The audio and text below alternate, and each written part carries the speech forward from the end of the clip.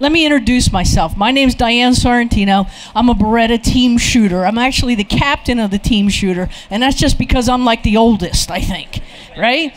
So by trade, I'm a shotgun shooter, sporting clays, FITAS, but I do have some fair amount of pistol experience. I'm a retired law enforcement officer, 26 years.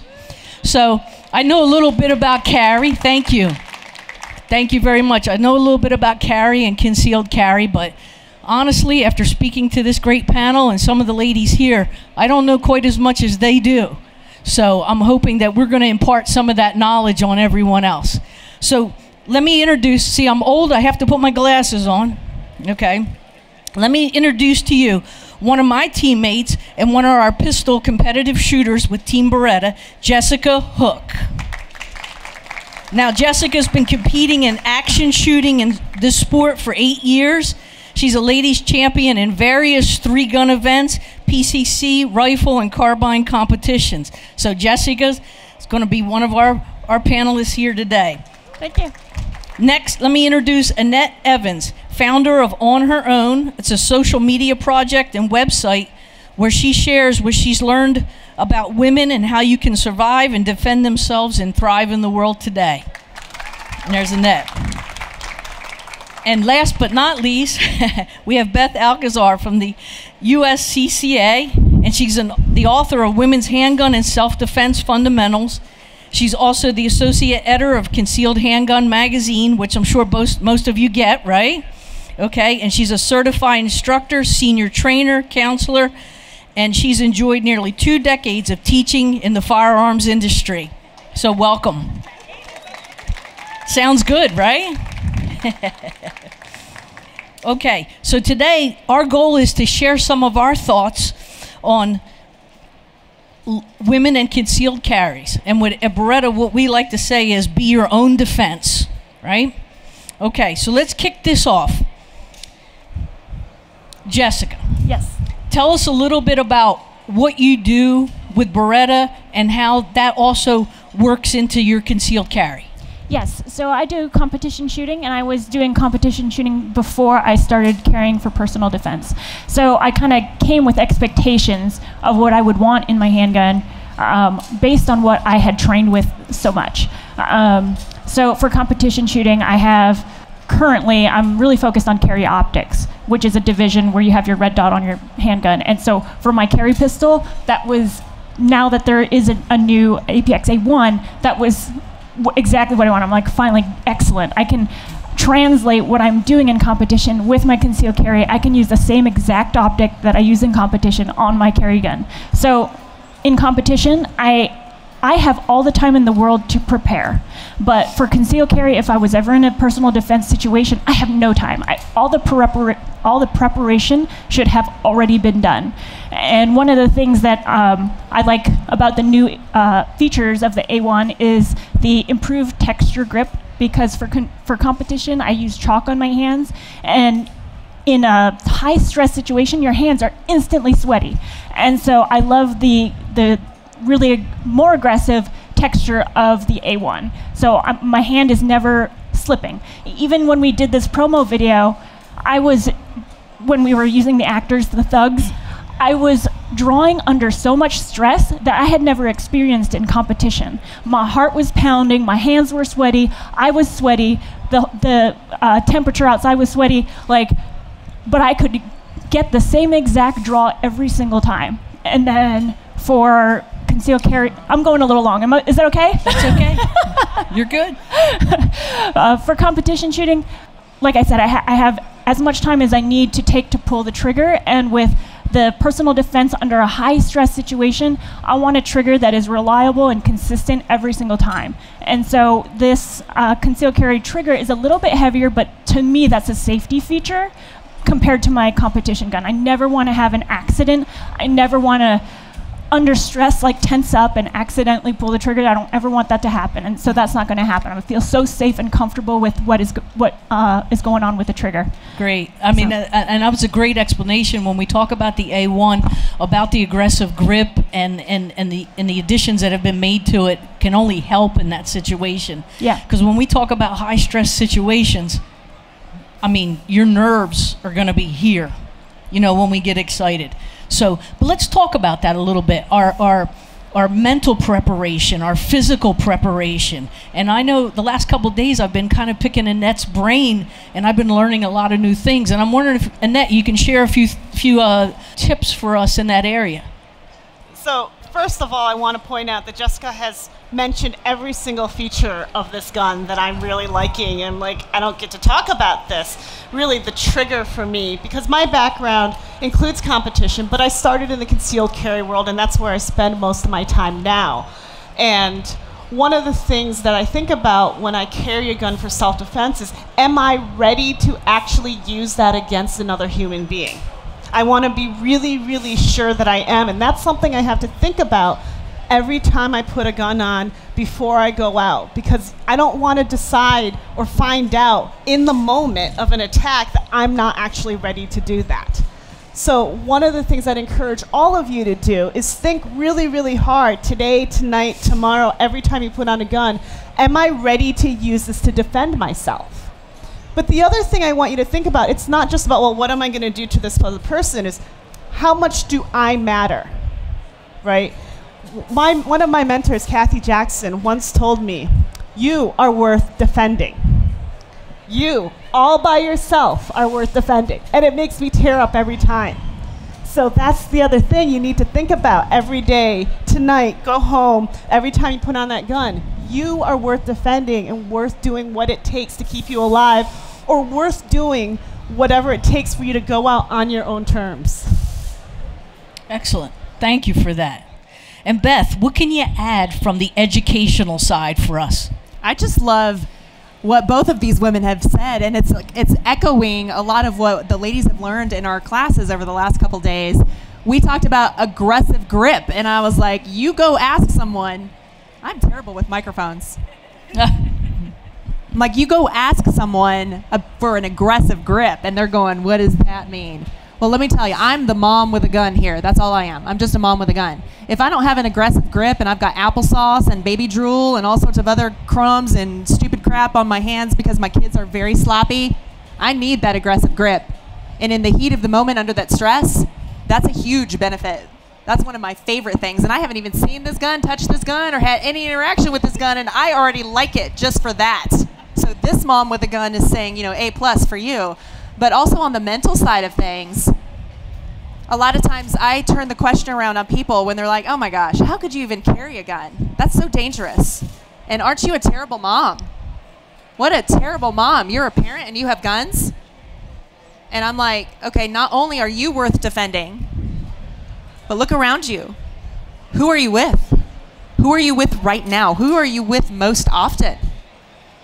And when it all boils down to it, for me, I've got 3 reasons. My oldest child, my middle child, my youngest child. Without me, who defends them? And without a firearm, where's the equality in the fight? And that's all that it is. It's that simple. You are all worth defending. Wow, so true. That's awesome. Thank you. You know, as I look around the expo and I see the people come up to our booth, and they're handling the different pistols we have out there, or they're looking at different holsters or way to carry this concealed carry. So, who can touch on what should they be looking for? We talked about the gun a little bit, but I know Annette's laughing because we talked about this a lot. What should they be looking for, maybe on how to conceal it? Maybe some tips in that area. I'm all discombobulated. Who's going to go? Beth? I'm going to go because I'm all discombobulated and I'm ruining my microphone. I sat on it. It's just falling out of my pocket. It's okay. It's pinching my ears. It's pinching my head. I'm going to be the problem child. I'm just going to go. I'm just going to go right now, okay? I'm just going to get it over with. We actually teach in the women's curriculum for USCCA that we have to follow the FACTS, F-A-C-T-S. Some of my ladies were in the class. The FACTS, when you pick out a holster, it needs to be functional. It needs to be accessible. It needs to be comfortable enough that you don't hate it and you say, well, I'm not going to carry this gun because this is pinchy, pokey, and painful. It needs to be tough. It needs to be durable enough. You're holding a gun with ammunition. That is not lightweight. You know, that is not easy to carry. That's not like a couple ounces here. We're talking something hefty, depending on how big the gun is. Maybe this one's nice and light. You don't have to worry about it. And then the most important thing in facts is the S. It needs to be safe. And it needs to make sure that it retains that firearm no matter what you're doing. Ladies, if you're picking up those kids and they're crying, you're holding their hand, wiping their boogers, is that gun still where it needs to be? Or has it moved? You can't have a gun that's floating around your body and you don't know where it is now because your son just kicked you in the ribs when you picked him up. Or when you leaned over to pick up the groceries. We're talking everyday life. Consider everyday life and make sure you transpose facts into your everyday life so you can comfortably, safely carry a gun that could save your life. So important. You know, and with law enforcement background, you know, I always think about my duty was I needed to protect that sidearm. Whether I was carrying on duty or off duty, I need to protect it. So that's something you need to think about, and your equipment needs to be comfortable. But Annette, go ahead and add a little something to that. First of all, Beth, I love that facts paradigm because it covers all the major aspects that we really need to think about, especially that big safety aspect. So that's the #1 thing I look for holsters. The next piece is, you know, I want to look good when I'm carrying a gun. I don't want to have to wear baggy clothes. I don't want to have to, you know, dress like a boy unless that's the goal of the day. So finding a way to conceal that firearm, and one of the things that's great about the A1 Carry is it's a tiny little gun. It's still very shootable. It still gets the job done for me when I need to shoot it, but it's also really easy to conceal. So, you know, there's a lot of concealment principles out there, as Philster likes to call them, on where to place that gun on your body, how to make it more comfortable. But here's the #1 tip I have for you in that area. It's gonna take time. You have to have a little patience. You have to do a little experimentation. It is absolutely okay if you don't pick up a holster and put it on your body and go, well, it's perfect, we're done now. It can take weeks, months, even years. You know, I've been carrying a gun for over 10 years, and last year, everything changed again. You know, new products come out, new ideas come out, new guns come out. You don't know yet, so keep exploring, keep working on it. You don't have to settle for what you have today if you're not perfectly happy with it.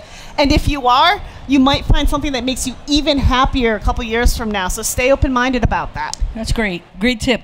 You know, I want to lean on Jessica on this kind of topic or question that I'm going to lead into here. So we get the gun. We got our great APX A1, brand new. Okay? We got a great holster we feel comfortable with no matter what you've chosen. What do we do now? Do we train? I was just about to say, yes, training is so important. And if I hear a lot of, I won't say there are excuses about not having money to take a class. There is now YouTube University where you can get all of this information for free. It helps to take a class just because when you have a one-on-one engagement with an instructor, I feel like somehow that information sort of sticks a little more. You're trying to perform and make sure you do things right for a person.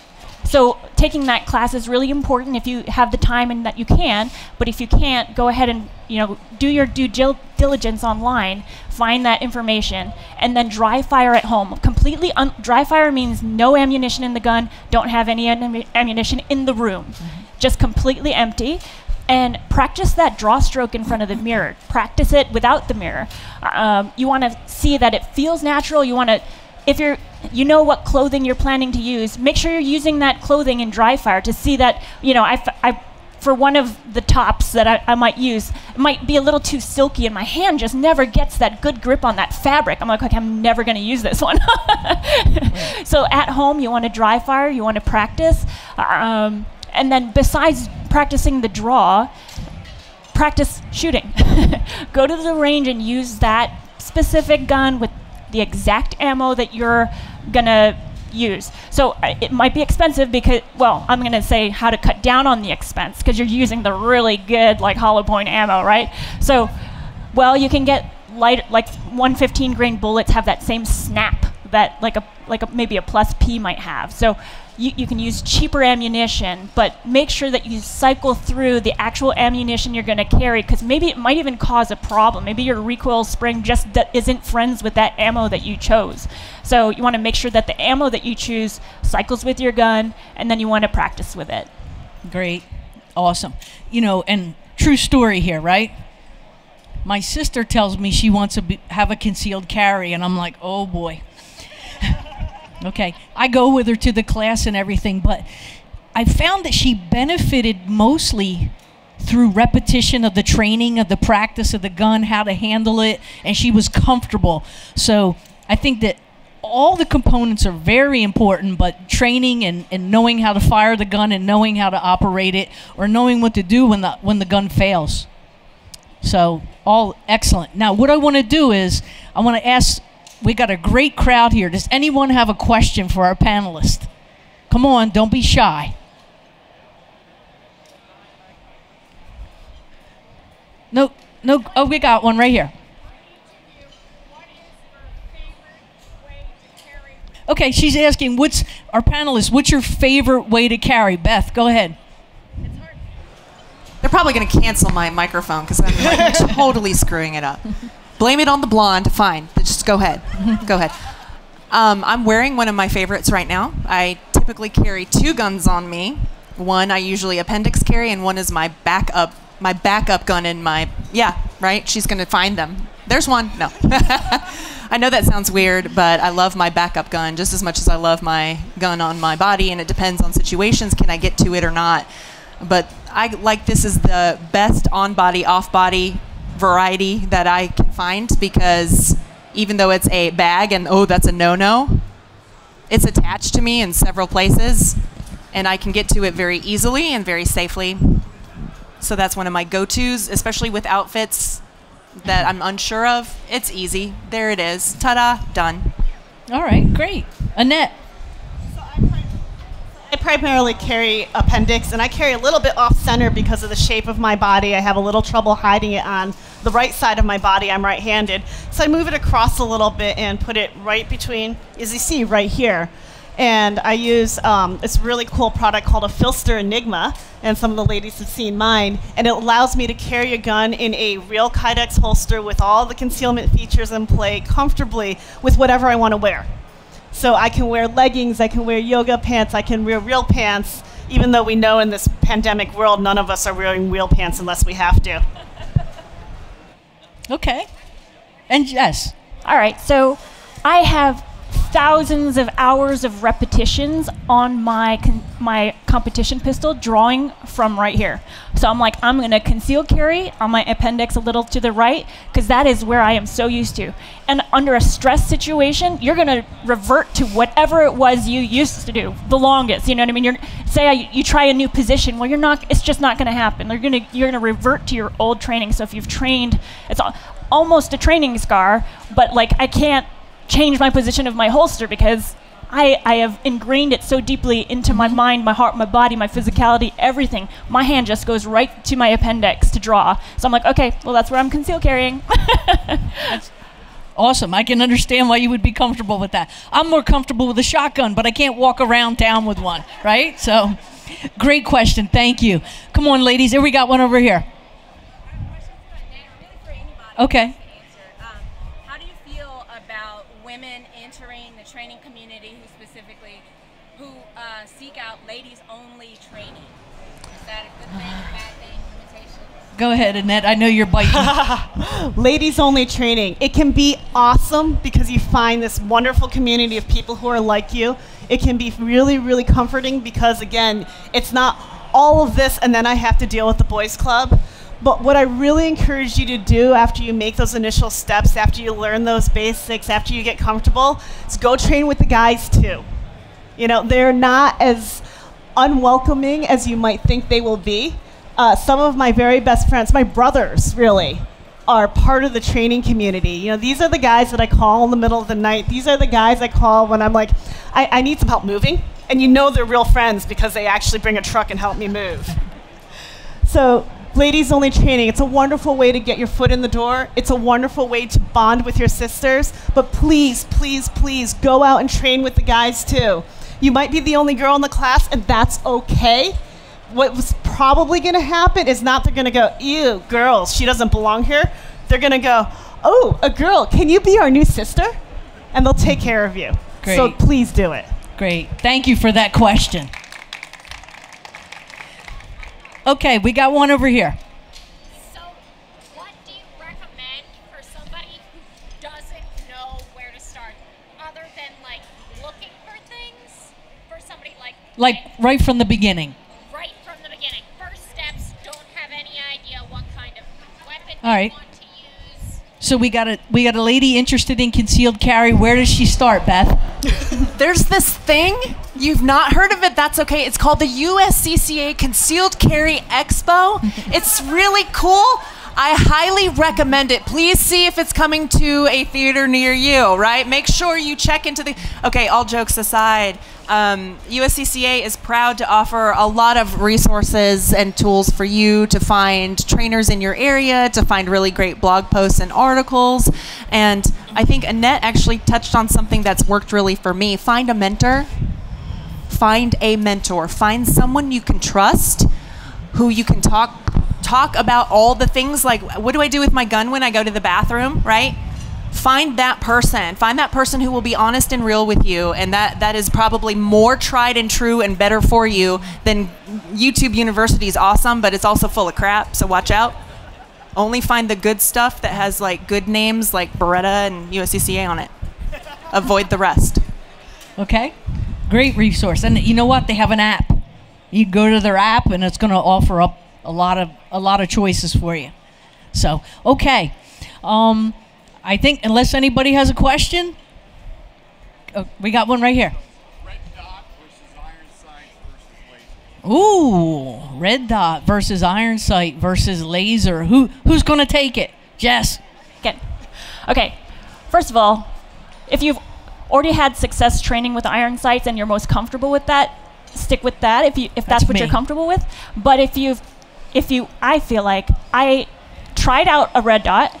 I absolutely loved it, found that I could acquire sights and shoot accurately faster.